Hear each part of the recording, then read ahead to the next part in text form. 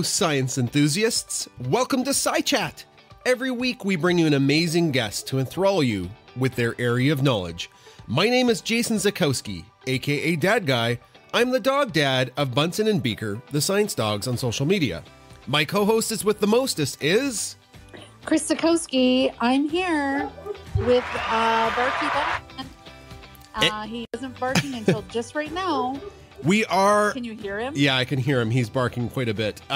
We are multicasting to Clubhouse, to Wisdom, to Facebook Live, to the Pawdcast Plus, to Twitter Spaces. Hello and welcome. Dr. Gail Barnes is our amazing guest tonight. Doc, how are you doing? I'm very well, very happy to be here. So if you've never joined SciChat before, we do a little interview with our guests so everybody can get to know who they are and what they're about. And then we'll take speaking requests to ask questions about what our science guest has knowledge in, right? I think as much as you and I would like to talk about space, that's not necessarily something that I'm an expert in, and our guest is you know, probably could talk lots about space, but we got to make sure we keep things on track. So, Dr. Barnes, where are you in the world? Right now, I'm in the Midwest near Chicago. Okay. And I introduced you as Dr. Barnes. What is your training in science? I have a PhD in applied chemistry in food science, and then a couple of degrees in biology and biological sciences as well. So you were a guest early in season 4 of the Science Podcast a while ago. And we had talked like, your path into science wasn't a straight line. You didn't just go straight for PhD food science. No. Perhaps it was apt that I landed up in food science because I came to a fork in the road and I had to take it. Oh, well, you know, you do use forks for food. Were you always interested in science when you were young? Like back when you were a little girl, was science your jam? Did you love it? Well, you know, the thing is, before I went to high school, I didn't really know what science was. I wanted to become a person who worked in promotion for the Wool Board. That was my ambition. So they called it housecraft or domestic science in those days. And that's what I wanted to do. But when I got to high school, they offered things at different levels, and they didn't offer what I wanted to do, at the advanced level. And so I couldn't do that. And so I got signed up for general science and a bunch of stuff. But in my second year in high school, I started with biology and basically fell in love with biology. Why? I don't know. Just a fascination with nature and how things work and being able to understand that. And I really, really, really wanted to study biology. And so I got into university in a place where they only offered 30 positions a year to be able to study. And I can't tell you the angst that there was before I got in, but I managed it. I got in. I did my honors degree. I did my master's degree. And here comes the fork in the road. So imagine, for folks that are listening, here is this person who all her life has been in love with biology. And she's about to finish her master's and she gets called in by one of her professors. Oh, here comes the fork in the road bit now, because my professor told me that basically if I did a PhD, if they allowed me to do a PhD in biology, I would, and this is a quote, dilute the gene pool. Oh, my goodness. For scientists basically around the world. I told you when we did our previous podcast, after that, I had a perfectly balanced personality. I had a chip on each shoulder. So what do you do? The thing that you want to do most in life, not only can't you do it, but the person who's told you this has virtually sort of indicated that, you just don't have it in you. Dilute the gene pool. That is like, woo, that's really ouch stuff. So that, in a nutshell, is how I became a food scientist, because I couldn't become a biologist. So there you have it. Yeah, that's really unfortunate that somebody would say that to you. I always have to, both my wife and I are educators, and you always pick your words extremely careful with your students. And that seemed like that was just a little outrageous. But boy, you showed that person you're where you are today and the adventures that you've been up to. You worked for Tetra Pak. Could you talk to us a little bit about that? I did. Tetra Pak is a company. It's based in Sweden, but it's worldwide, and it's the global leader in aseptic packaging and technology. So if you know the juice box, I think most people will be familiar with that as a Tetra Pak kind of package. That's where I started, in South Africa, which is where the accent is from. You may have noticed I'm not from the state. Anyway, and joined Tetra Pak, and you see the world. So I started in South Africa, and then I went off to Switzerland, where I worked for them in environmental affairs. And then I came to North America, and to the United States. I've lived in Georgia, sort of commuted to North Carolina for a bit, and then landed up in Chicago, which was interesting because, everybody's sick. I'm from Africa. We have hot, warm weather there. And so now I'm in Chicago, and you're going to say, how did you adapt? But how did you survive, Doc? The prairie has a beauty of its own. It really does. And the other thing is very good construction and double glazing. Oh, my goodness. Well, we live in the Canadian prairies, which is just a mite north of Chicago, I'd say. So it gets even colder where we live. I am the type of person, having lived in Canada, in a cold province. When it gets like 30 Celsius, it's like, whew, that is too hot. Like, who would survive this? I'm just acclimated for autumn and winter, I think. With those aseptic packages, those Tetra Paks, like there's some stuff that is put in there like milk, which boggles my mind. How is milk how does that not go bad? Yeah, that's a good question, because milk is it's practically a growth medium. Exactly. All the stuff that is good for you in there is also good for microorganisms if they want to grow. So here's the trick. And there are no chemicals or no nasties or preservatives that are added. What they do is they take the milk and then they process it so that it becomes a really clean product, and then they package it in a really clean room into a really clean package and seal it, and voila, you have got milk that, you can be in the Middle East, for example, in a very warm country, 36 centigrade, and you can have that milk and it will not spoil.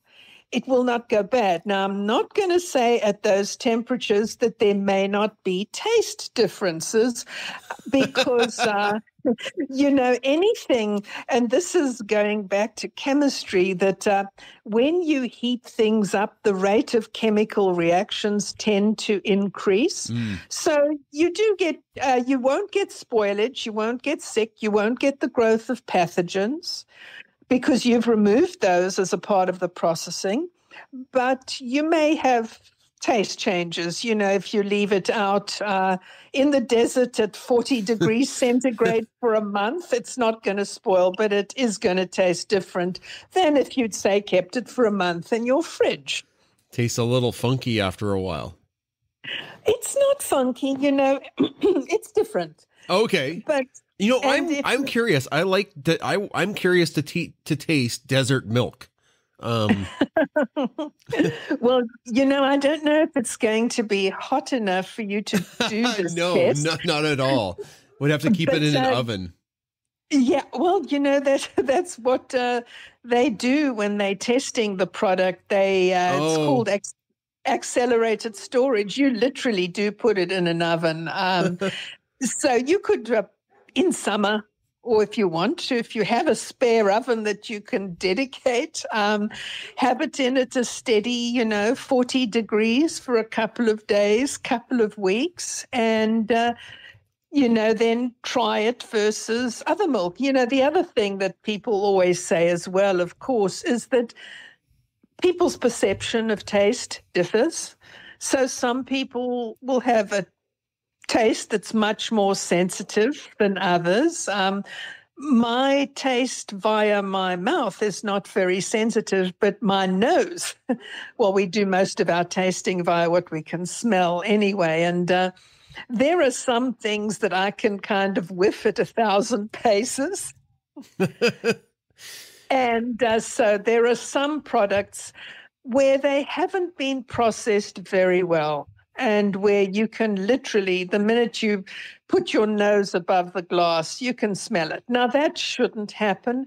The reason that happens is because some manufacturers want to be really sure that the product is safe. And so there's a certain time-temperature relationship that you should use for UHT milk or ultra heat-treated milk. But yeah, in some places around the world, they have been known to push the temperature higher and to put the time longer. And yeah, for sure, then you can taste the difference between that kind of taste profile with a much higher, longer temperature than somebody who said just stuck to what the legal guide in their country happens to be. Well, that's interesting you bring that up, Doc. I forget if we talked about this on the podcast, but when I was in university, I would be a guinea pig in a whole bunch of different university experiments. So I would get money for Christmas to buy gifts. I would just become a lab rat. And I made a whole schwack of money being a taste tester in the agriculture department for their various atmospheric stored meats. I had to pass a whole bunch of palate tests. Because it was lucrative to be part of the study. Like, I forget how much money I got, like lots. Maybe it's because the meat is slowly killing me today. I don't know. But I passed all of the palate tests, and it was down to like 20 of us from a couple hundred. So I guess I have more of a palate than a smell, perhaps.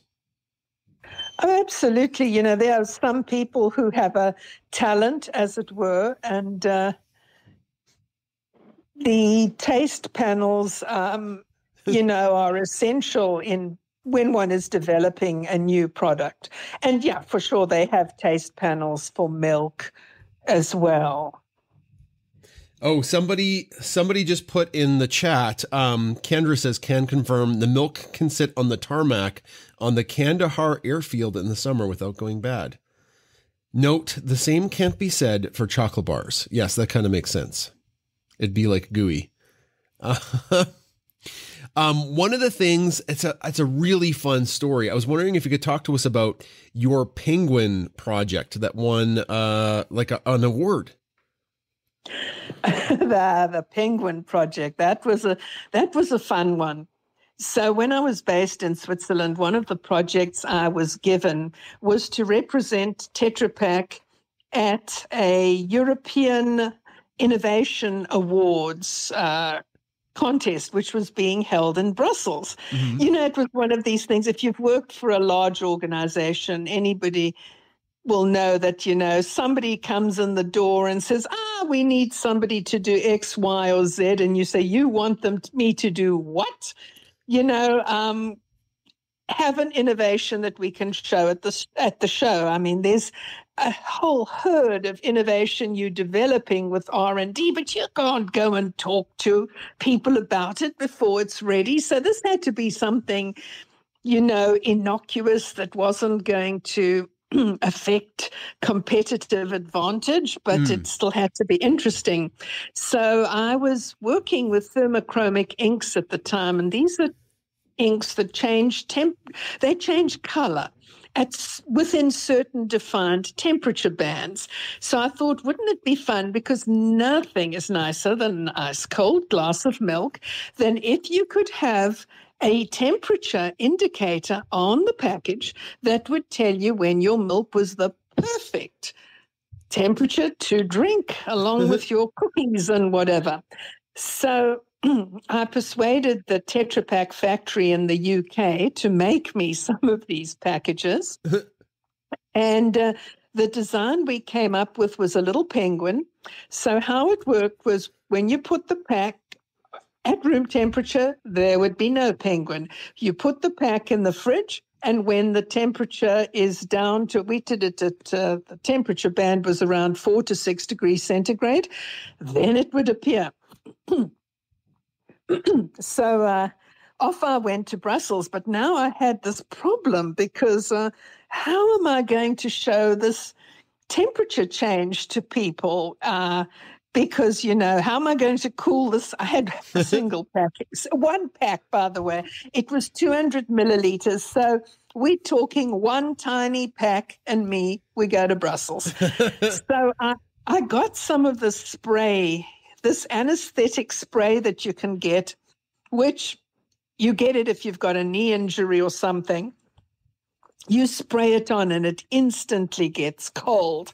So there's me, my can of spray, and I'm in this huge hall along with all these people from around the world that are innovating, including, wait for it, a soda company who shall remain nameless, but who had air freighted in the soda machine from the space shuttle to compete in the same context. Does this company rhyme with Sepsi or Nokanola? Or can you answer that? Yes. It rhymes with one of those? Okay.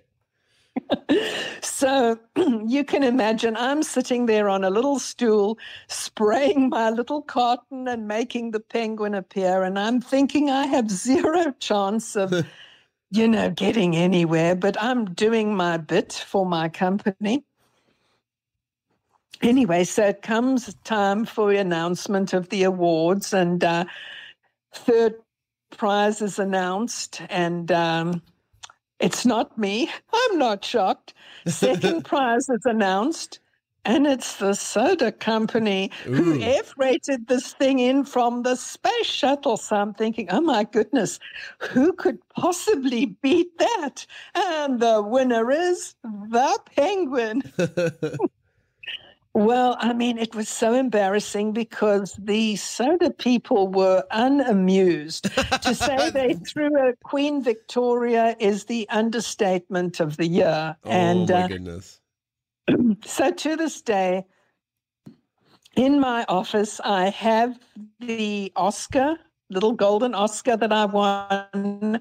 I have the framed certificate for the Innovation Award. And that just goes to show, it's not about the money. And this is really true for, I think, innovation in general, and also can be for life in general. It's not the amount of money you throw at it. Sometimes it can actually be about the heart. And there's the penguin in the thread with a little snowflake. Thank you. Yeah, and so we won. And so I got a life lesson as well as a little golden memento. Oh, I love that story. Thanks for retelling it for everybody. And the little penguin is up in the nest. That was the thing that appeared as if by magic.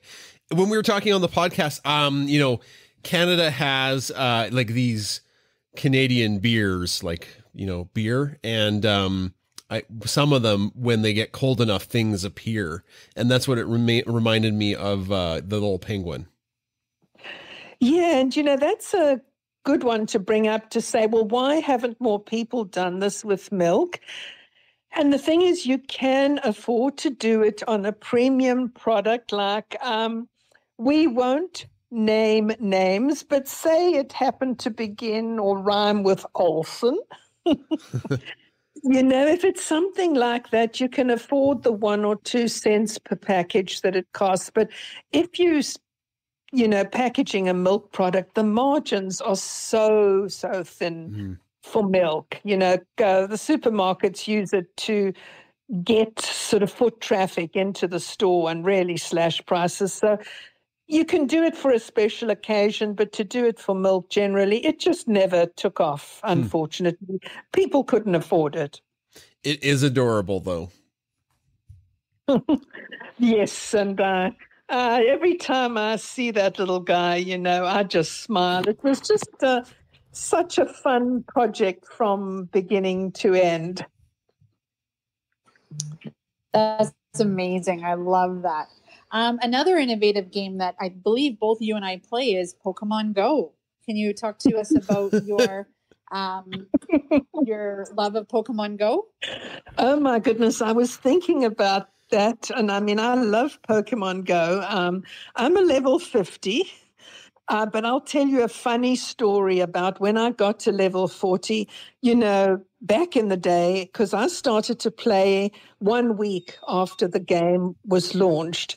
So I get to be a level 40. Now, okay, this is going to make the real sort of Pokemon Go people cringe.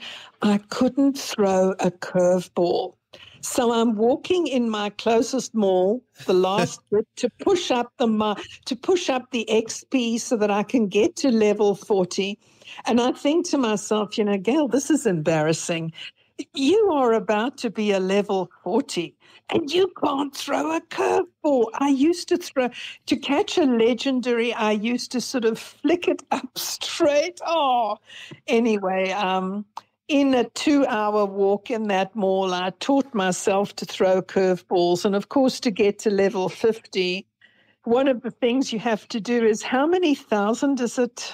God help one. Is it 1,000 excellent curveball throws you have to do? So I can do them now. But yeah, I love playing Pokemon Go. Chris, what level are you? Because people may not know this, but Chris is a closet Pokemon Go fanatic. Okay, so I am definitely not level 50. For me, living in Red Deer, we didn't really have a lot of Pokestops and a lot of activity because we weren't a large urban center. But I also have been playing since a week after it. Well, basically since the day of, and I'm only on level 34. Oh, Chris, you got a ways to go, Chris. You got to catch up to the dock. I know. I'm now going to go practice my curveballs. Every day I go to the gym because there's a Pokestop right there.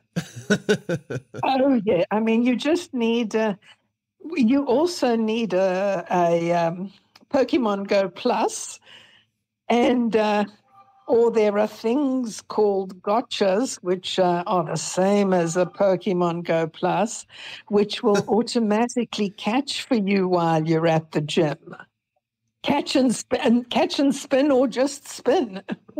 What? I need these. Where have you been all my life? Well, we live out in sort of the wilds of the prairie, if you can imagine that. There's a lot of forest preserve in Cook County in Illinois, and there are not many Pokestops. And when we started, we didn't have one within driving distance, which was crazy. It's better now. People have been around, and anything that could possibly be nominated as a Pokestop has been. If Niantic are listening, this for disabled people who sometimes can't walk, and for people who live in a suburban or rural environment, and who love the game, it's really not a level playing field. This is my big bugbear. Sometimes I can walk, sometimes I can't.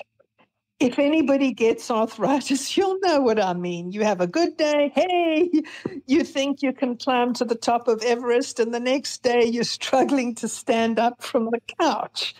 So, it should be the same for everybody.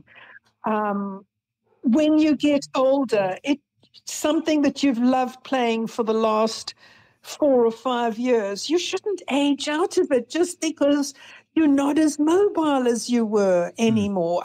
That part drives me crazy. And the fact, the rural and suburban players, that there aren't Pokestops, they could design so that it's a level playing field for everybody. Anyway, now I'm going to get off my high horse. This is good though. Chris really likes Pokemon Go, and it's nice to hear that people still play and love the game, but that's a good message too. I played Pokemon Go with Chris when it first came out, but I kind of lost interest, and she just kept going. So there you go. Yeah, you just kept saying, Jason, that they didn't invest enough in the R&D, the research and development, and you tire quickly of games. Like, I guess that's the polite way to say it, that I have a short attention span. Yes.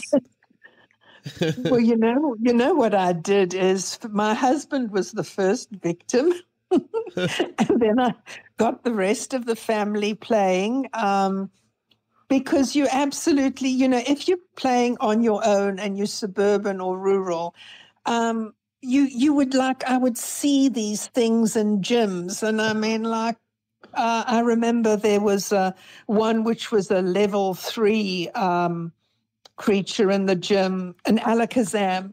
And I wanted the Alakazam, and I sat for the entire time this thing was in the gym trying to beat it. And of course, I just couldn't. So hence the first victim, who became my husband, who became an absolute superstar. And the rest of the family became superstars as well. And now we actually only have one who's not a level 50. Oh, my goodness. So everybody is. And it's really helped, because now we can... If I see an Alakazam now and it's a level 3, it's, you're mine. You can go and you can roll over other Pokemon. I love it. Yeah, well, you can take part in raids, but Chris, you absolutely need to get into doing remote raids. Another thing that Niantic absolutely hates is they constantly trying to nerf the remote raids, but... I hope, I haven't seen him here, but one of my good friends is actually in Australia, in New South Wales, and he invites me to raids, and I do vice versa. There's cool. A lady, she's called the Lady of Swan Lake. I mean, her entire family is also plays. So when our two families get together, it's really fun because, there's all of us together. There's nothing that we can't do. And to me, instead of trying to nerf remote raids, why don't they think of this as a way of reinforcing the power of the team? Yeah. The power of 1 plus 1 + 1 = 3, because when you all act together, but they're very into the physical. The fact that you guys are in Canada and I'm near Chicago, but we're talking on every single platform that is out there, and we've chatted before. That's the way, to me, as my physical world has shrunk because I'm sometimes not as mobile as I want to be. My virtual world has grown. And that's one of the things where one can really celebrate what technology has enabled us to do. That's a good point. Yeah, these audio chat rooms bring us together, which is really, really cool.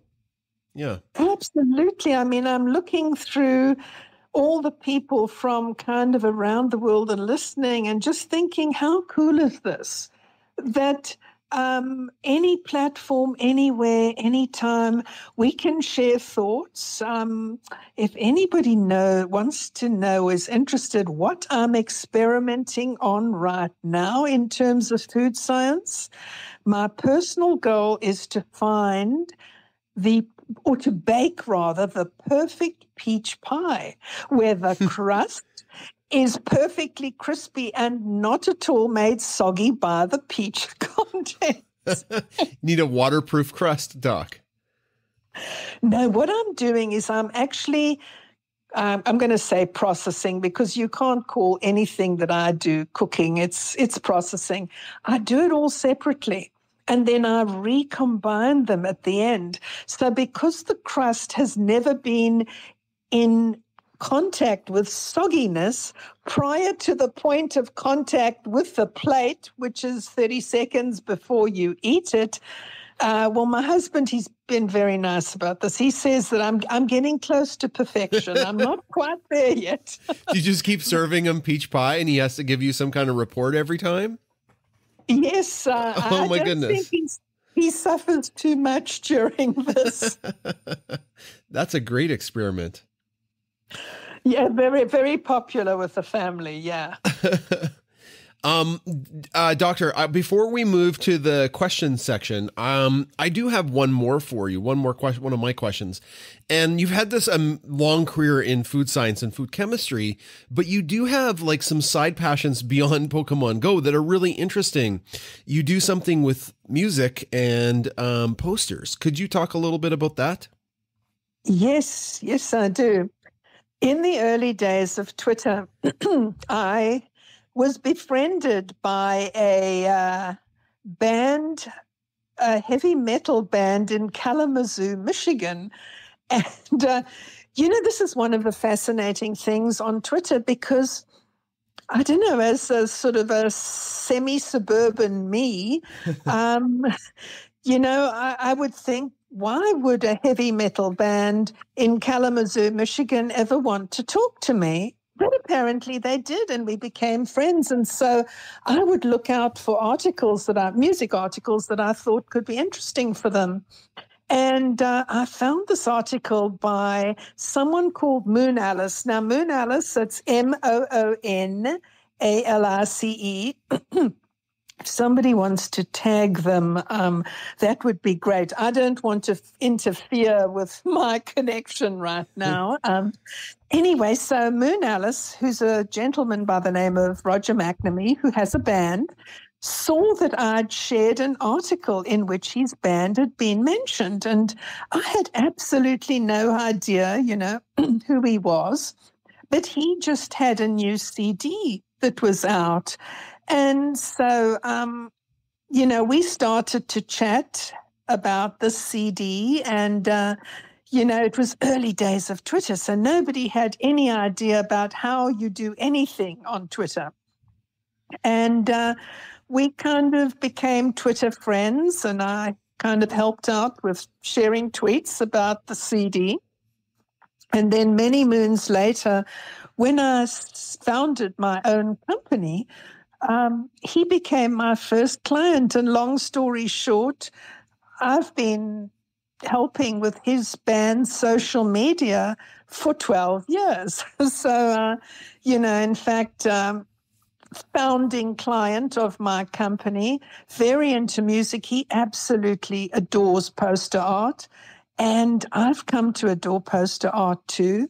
And I like to sponsor poster art that sends out a good message for the environment or about the environment and helps create awareness, particularly among kids, about environmental issues. And I volunteer at a local museum. And so if you look at the top of my profile, you'll see one of the posters that I had done for CNN World Environment Day last year. And it was a color-in poster. So there was a black and white version. And I had it for download, and I gave copies to the museum so that kids could come in, and the poster shows, different endangered species, and then the kids could kind of color them in. And it's I call them posters for good. And I like to find young artists who maybe haven't had commissions or haven't had a chance to do work, predominantly lady artists or actually MX artists, if I kind of, phrase it like that. Minority artists who, one could use the extra cash, and I can give a bit of exposure to. So that's where the posters come in. And if you do a search for posters for good with my username, I've shared them all on Twitter. You'll see, there's some really creative posters that people have done, especially with regard to climate change. There's some very powerful visuals by some of the artists. So it's a fun project. It's like Christmas for me when I work with an artist, because I give them complete creative license. It's got to be their vision. My direction is, this is for CNN's World Environment Day, and for this one I'd like portrait or landscape, please, and endangered species. But how they kind of visualize that and kind of draw that, then that's up to them. And so it's like Christmas, you get this email come in, and the first time you see it, it's such a thrill, to see, okay, before there wasn't this design and now there's this design. So that's the music and the poster link, which is, quite weird, because I wouldn't describe myself as an audiophile or, a music fundi. I grew up in Africa, and so I'm going to tell you guys something that I don't normally tell anybody. But I never listened to the Grateful Dead growing up. I didn't know who they were because they didn't play them in South Africa. So, the fact that I'm now, one of my clients is a psychedelic soul band that plays quite a few Grateful Dead cover songs, is really interesting. But I love you, my search engine, for the things that I don't know. A long time ago, I outsourced my memory to my hard drive, and I wasn't going to beat myself up that I couldn't remember stuff anymore, because one, life is too short, and that's why we have hard drives and search, Chris, did you hear that? That's okay to have tons of stuff on your hard drive. Oh, I am a digital hoarder. It's terrible. Yes, so don't beat yourself up when you can't remember stuff anymore. It's part of the natural circle of life. And for everything else, there is your search engine of choice. There you go. That is so cool. That is so cool that you do those posters for kids. So is it just one quick question. I'm from Canada, so we don't watch, we don't have CNN aside from knowing what it is. Does CNN put the posters on a special show, or is it on their website? What happens as it's with CNN? They did have a special website. They shared on social media. They featured some of the best. This was a global program. So, okay, gotcha. Yeah. Yeah, people had programs from around the world. Mine was very teeny weeny. It was with the local Museum of Anthropology. Okay. So we didn't make a tidal wave, but the way I look at it is if I touch just one kid who doesn't look at the natural world in the same way now as they did before, or maybe love some creature a bit more, it's worth it. You never know when you throw that stone in the pond and those ripples start to form, the changes. And, I do sort of work for some charities as well for kids where we do fundraising and they build foster homes for kids. And then the kids can sort of stay together in a family environment in a house that has been built by this charity. And I think to myself, I'll never know any of those kids. I mean, sometimes there's a yearly function, so I've seen some of them and I know what they look like, but they'll never know me.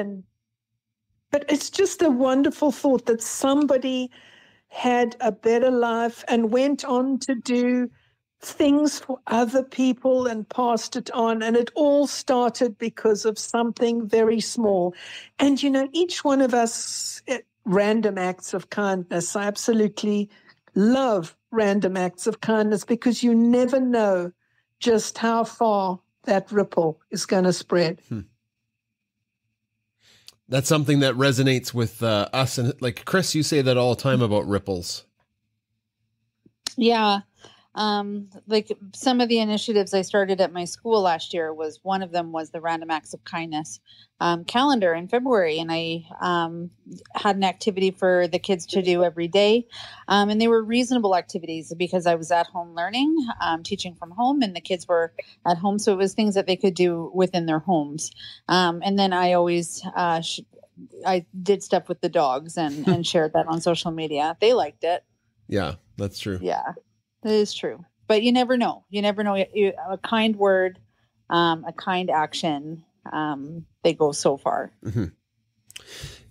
Dr. Barnes, what's really cool about, we haven't talked about food chemistry in a bit here, but I think it's interesting and important to let people know that the scientists all around us, they're super well-rounded folks. They like Pokemon Go. They do awesome stuff like you for different initiatives. So I think that this discussion has gone on a really nice tangent. I was wondering if you're okay with me opening up the floor to questions from the community about food science, maybe Pokemon Go. Is that okay? Are you comfortable with that? Absolutely. Let's give it a shot. Okay, perfect. So thank you for everybody. If you have been patiently waiting to ask a question to our expert tonight, we'll open up the floor now to you. We only allow counts up that aren't locked, or we do background check on you. So if you do have a question for Dr. Barnes about food chemistry or food science, we'd love for you to ask it. I've got a couple in my back pocket, but we'll go there. Tracy's ready to go, and I think I know what her question's going to be. Hi, everyone. So I do have that question, but I also some brands of milk, you can have like an expiration date that's like 2 months in advance. And like most brands of milk, it's like 2 weeks in advance, before the expiration date. So does that also have to do with like how they, I don't know, like how the milk is treated or heated up, or why is there such a difference? Yeah, Tracy, when you're seeing milk that's got that 2-week expiration date, that is probably pasteurized milk, and the time-temperature relationship is very different than for UHT or ultra heat treated milk. So basically, for pasteurized milk, it's a very much lower temperature, but for a longer period of time. But then you have to keep the milk cold. Now, in the United States, the chill chain, and in Canada, so in North America, the chill chain is really, really good. So pasteurized milk can last for 2 weeks. If you were in Europe, the chill chain is not as good as it is. Please, no Europeans jump on it, but it doesn't tend to be as good as it is here. And so in Europe, you find that pasteurized milk, it depends on the countries, but in some countries, pasteurized milk is less than a week. So you absolutely have to have that cold chain. Now, between pasteurized, which is 2 weeks, and ultra heat treated, which is 6 months, you've got something called extended shelf life milk. If you're in North America, you'll see it's called ultra pasteurized milk. And that is where milk is treated with a high temperature for a short period of time, not as high as UHT milk, but it is still high, short period of time, and then it's kept cold, and then you can have milk. Oh, I'm trying to think how long, because we use ultra-pasteurized milk. 2 months, for example, in under-refrigerated conditions. So does that answer your question, Tracy? That does, and I have seen a brand of milk that does last. I guess it's ultra pasteurized, but it lasts 2 months. So that's the brand that I'm buying now. Yeah, and just because it lasts longer. It's absolutely super convenient. And what's nice is you can now start to get it in gallon configurations. We buy half gallons just because they're easier to stack on their side in the fridge. I have also been known to freeze half-gallon milk in cartons, and you get a little bit of separation, in terms of when you thaw your giant ice cube out. But there's nothing worse than running out of milk. We have our oats every morning, and if you're a cereal eater, you just got to have the milk, and then, of course, for the coffee and for the tea. So it's very, very convenient to be able to have milk that lasts. That lasts for months. That's cool. And quickly, I just also wanted to know if you have a pet story. Yes, I do.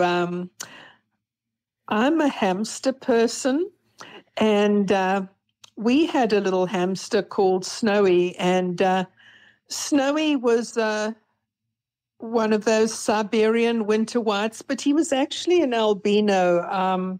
So, he had the pink eyes and the white fur, but the softest little fur ball you could imagine. And unfortunately, being an albino and probably carrying a bunch of double recessives, he was very susceptible to skin complaints. So I was doing a presentation in Vancouver, in British Columbia, and I was actually doing it to 640 vets, as in veterinarians from around the world. And I happened to mention Snowy and his skin condition, and it was just so heartwarming that there was this brainstorming session one lunchtime with all these vets contributing to what could be wrong, with Snowy. And to this day, I have, hamsters, unfortunately, don't have a long shelf life. So Snowy isn't with us anymore, but people still ask after him. And it was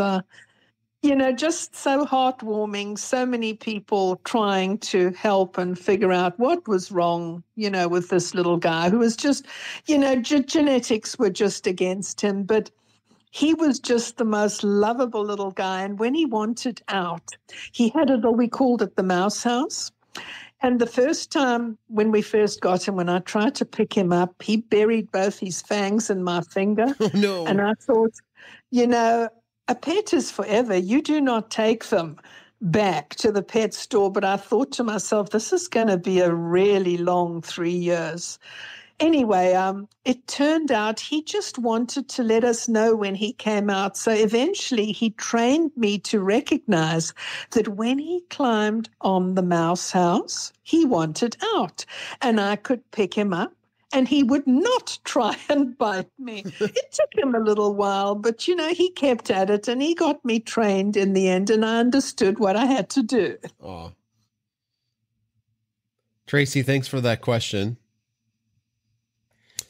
The community always remembers when we forget to ask our guest about pets, so thanks for that. Sissy, did you have a question for our guest? Sissy Blue?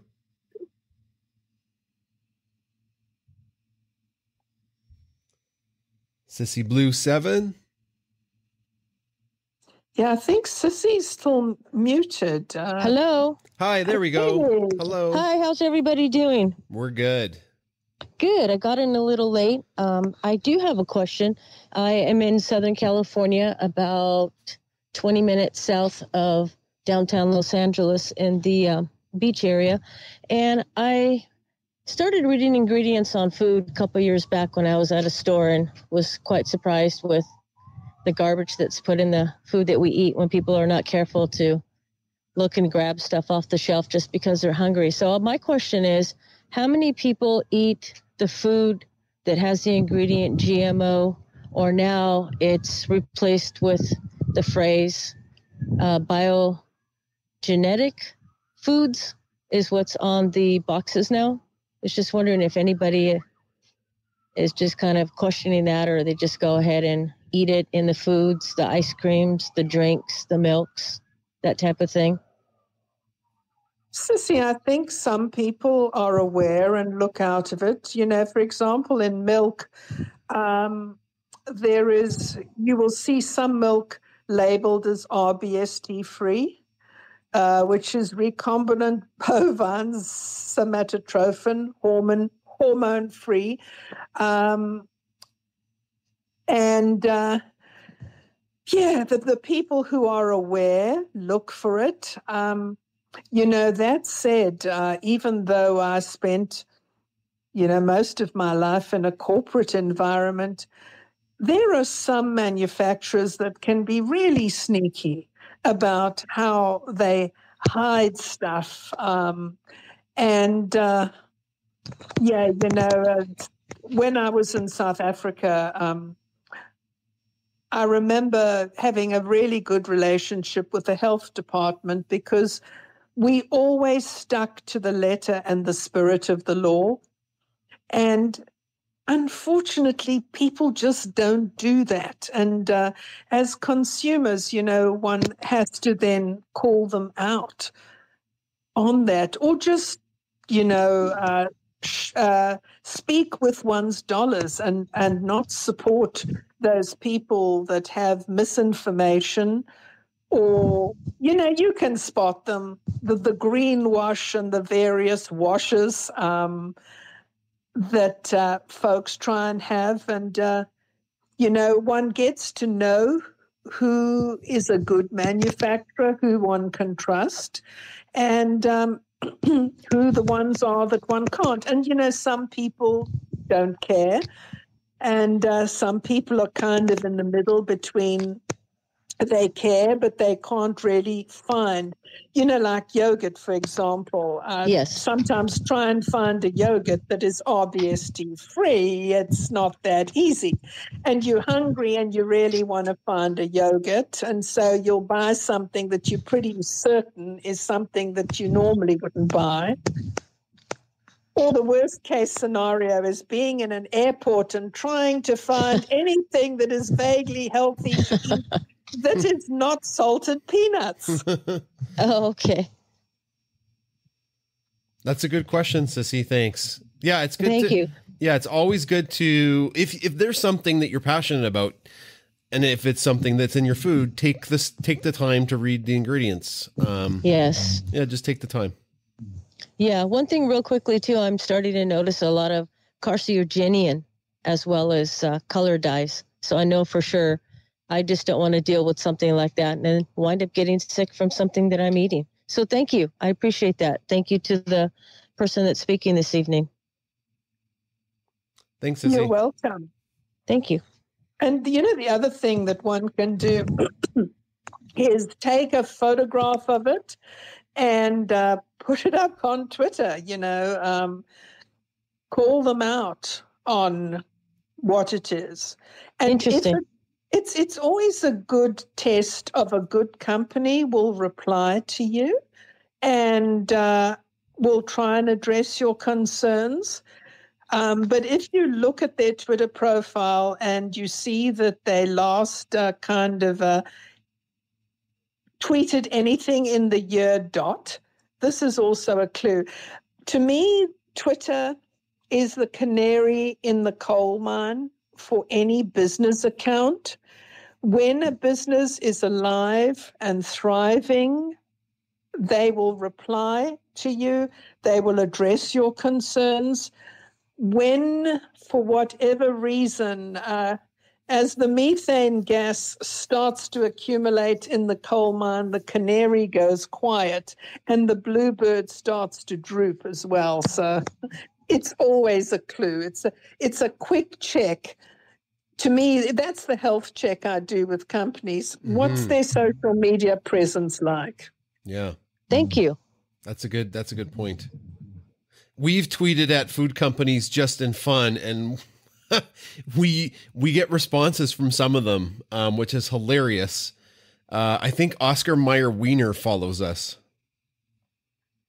So the Wienermobile. Yeah, I know. I think I tweeted that Bunsen would like a ride in the Wienermobile, and then they tweeted back, "Come on over," with a picture of it. So, and then they started to follow us, which was really funny. Indra, did you have a question for our guest? It's good to see you tonight. Hi, thank you so much, Chris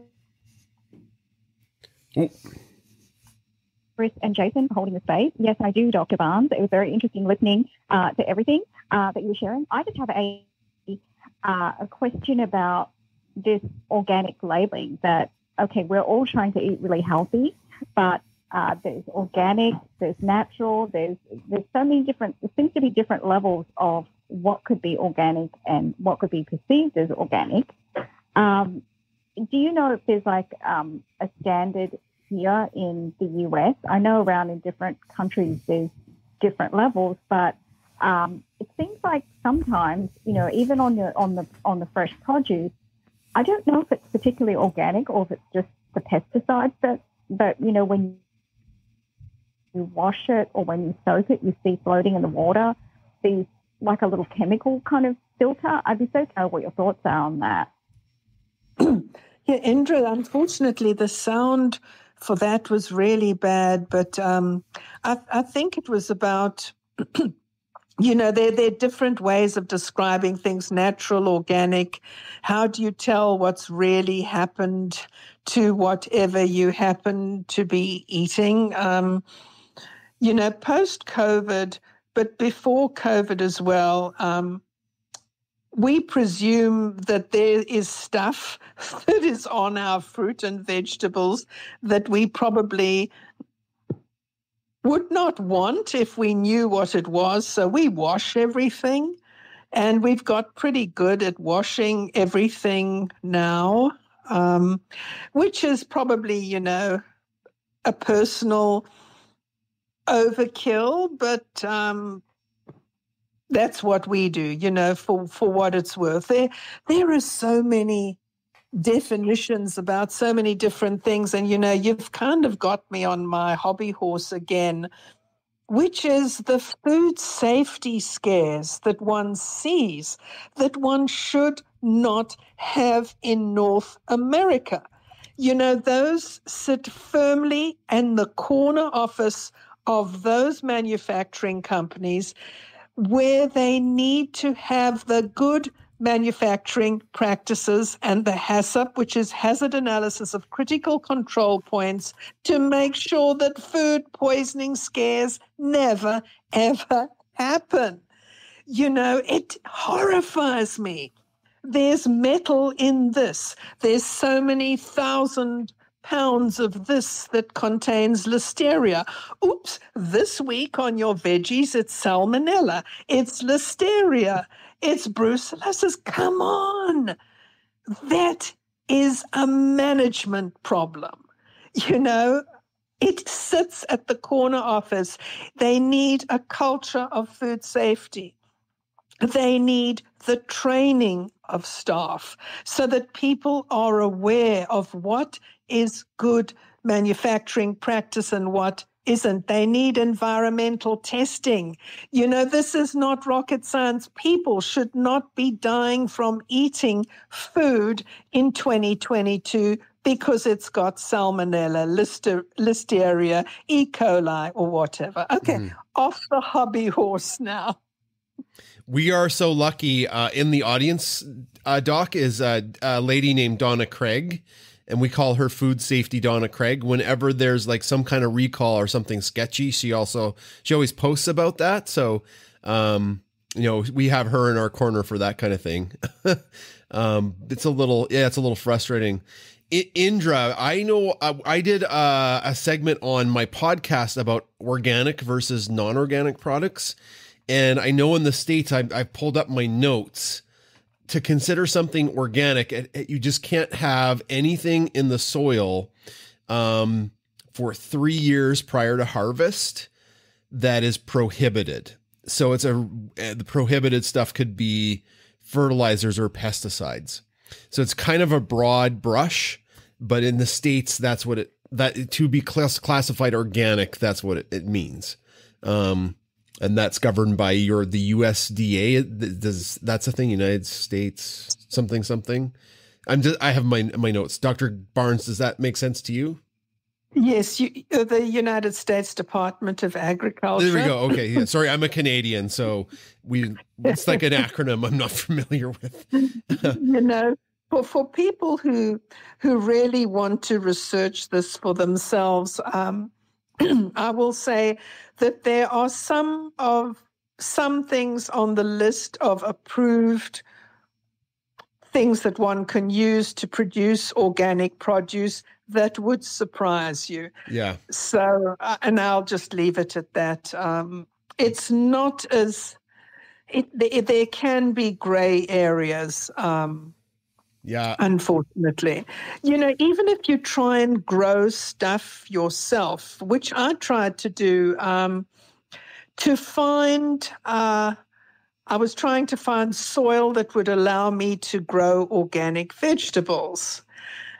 I couldn't find soil that would allow me to do that because when I went into the fine print on what was in the different soils for organic produce, there was stuff in there that was like, no way am I going to grow my vegetables in this.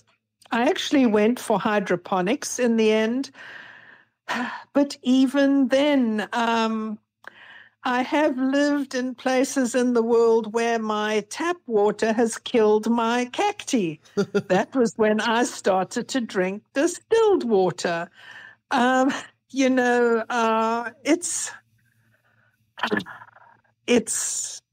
It makes me pull my hair out that in 2022, in all places in North America, there is not tap water that is still safe to drink because of either the piping that is used or because of the chemicals that are in it. This is me who wanted to grow organic produce, who landed up doing hydroponics because I couldn't find soil. I was going to do raised bed gardening. I couldn't find soil the organic soil, there was some really, really dodgy stuff in it.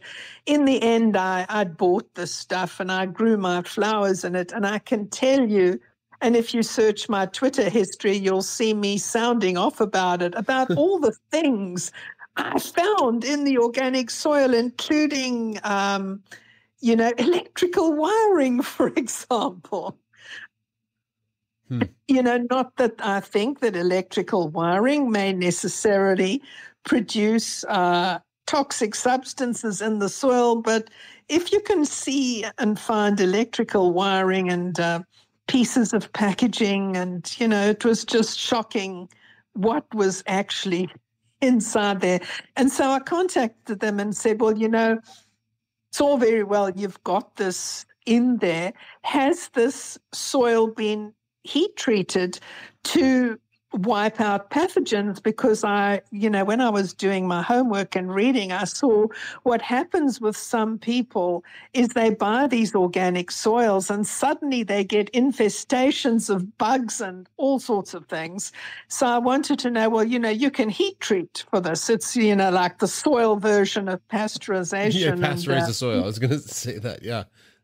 Yeah, and basically they don't. So I thought, I'm not going to grow all these flowers in here and suddenly there'll be bugs climbing out the soil. When I looked at all of the data on organic versus inorganic food, there's pros and cons. In the scientific study, when studies that I looked at for the podcast and the meta-analysis, there's virtually no difference in nutrient quality or anything between organic and inorganic. So it kind of comes down to a choice, a consumer choice. At least that's what the research that we went through said. Yeah, and the sad thing is that for every amount of research that says X, there will be research that says Y. Yeah. Yeah. And sometimes it helps if you see who sponsored the research. That can give you a clue as to bent or whether there isn't bent. Yeah. Let's not get into the whole misinformation thing, which is an entire quagmire. Yeah, it's personal choice, and you've just got to do what you think is best for you and your family. Yeah. There's a really good video, Indra, if you want to look at YouTube. They do educational videos. They're called Kreutzkazat. Sounds weird, Kreutzkazat. I don't even know how to spell it, but they do one all about that does a really good kind of like back and forth pros and cons thing in a really fun way about the organic and inorganic or organic and not organic foods. Okay, hopefully that answered your question. Chris, did you have any questions for our guests before we move on?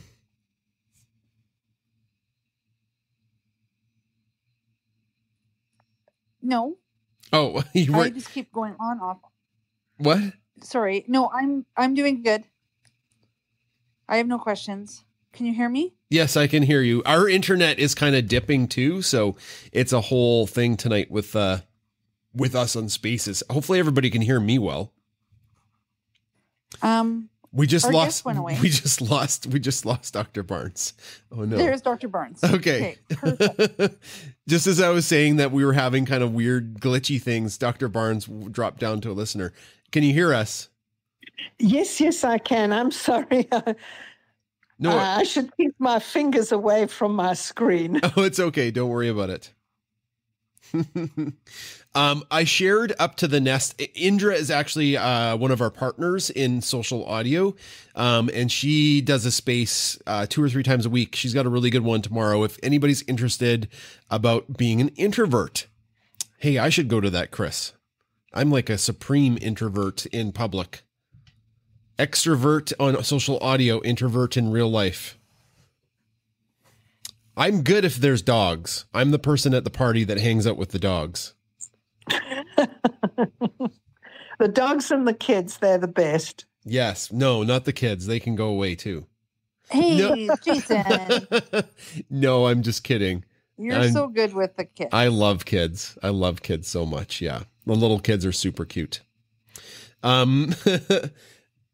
We have somebody requested by Aaron, but I'm not sure. We don't have, Sorry, Aaron, I don't recognize your account. You can DM us if you have a question. We've been going for about an hour, and we've been going for a little bit more than an hour. So I think if there's no more questions from our speakers, we'll start to wrap stuff up. Dr. Barnes, people, of course, can follow you. You can follow you on Twitter. Are you on any other social media platform? Oh, yes, on LinkedIn as well. And, my company, Personify, has an account on Facebook and Instagram. So all the big ones. I used to be on Clubhouse, but kind of dropped out because it was iPad and Mac only. So all the main ones. But at heart, I'm kind of a Twitter person. This is where I kind of started. And I've had some of the most amazing things happen. So mostly here. Yeah, and thanks. I see in the nest there you can see pictures of all the uncompostable pieces of plastic and wire. Yeah. Oh. In all the... Oh, not appreciating the uncompostable pieces of plastic and wire. I see that now. Chris, you must have put that up in the nest. Okay, Chris is having technical difficulties too. Yes. No, I did. I put that in the nest. Okay. Well, I think we'll wrap things up. Before, I don't want to push our luck. I'm just feeling like the space is probably going to crash. Dr. Barnes, thank you so much for being our guest tonight on SciChat. Coming back again after being our guest on the Science Podcast. Thank you for being our guest tonight. You're very welcome, and thank you for asking me. I could pick your brain for so much because you've got so much information about food science and food chemistry. We could just talk about a whole space about milk. Well, next time you're in the mood. Oh. I couldn't resist. The last question I have for you, as somebody that worked with Tetra Pak, are you a fan of paper straws? Paper straws. A love-hate relationship. Good for the environment, bad for drinking out of a drinking box? The thing is, it's a waste and it's a litter issue. And if people would only dispose of straws properly, I mean, we've all seen the horrible, horrible videos of creatures that have been affected by plastic in the environment. And, I prefer to drink out of a glass and not to use it personally. I don't like paper straws mainly because they seem to disintegrate with me. Yeah. And, I do hear people who for hot drinks, or people who are disabled, who are not able to drink without a plastic straw. Stainless is an option. It's always, how do you clean it? So if you can get a pipe cleaner that you can run through your straw, or a very small whistle wash, sorry, I'm lisping here. If you can get something that you can keep clean, that's a great alternative to use. Or bamboo, for example. But yeah, to train your kids and to you yourself, none of us ever litter. That's such an issue. But, just to finish, to say that the straws, it is complicated for people who are paraplegic, for example, where this is their only way of consuming and they can't go everywhere and know that they'll be able to consume. It's complicated, which is why we need holistic solutions and to be able to, make sure that there isn't a proportion of users that is disadvantaged in some way. But if we take the time, the trouble, and the expense to think that through, it is possible to think it through. And last one, Niantic, can you hear me now? Niantic is going to be listening to this space and like, ooh, we need to fix it. We need to fix some things with Pokemon Go. They don't give a rat's whisker, unfortunately. But And can I just give a shout out to my friend, dear friend in Puerto Rico who has been listening to the space. I'm waving at you, my raiding partner from Puerto Rico, and who else is on here from Pokemon Go? Chris, you absolutely, we need to chat separately about, and we need to invite you to raids. My friend from Puerto Rico is here. You can see Hysteria SSL TL45. Send them an emoji. I'm being careful here in case I cut myself off. But, there's a really nice group of people on Twitter that one can send, one can play Pokemon to, and they can invite you to play in their countries, to do raids in their countries. And it's just so much fun, Pokemon without borders. I love it. I love it. I tried to clap. I waved instead. There we go. It's the new emojis. I'm happy 100 is back. 100. Me too. Well, Dr. Barnes, thanks for being our guest tonight. We'll just do our little wrap up.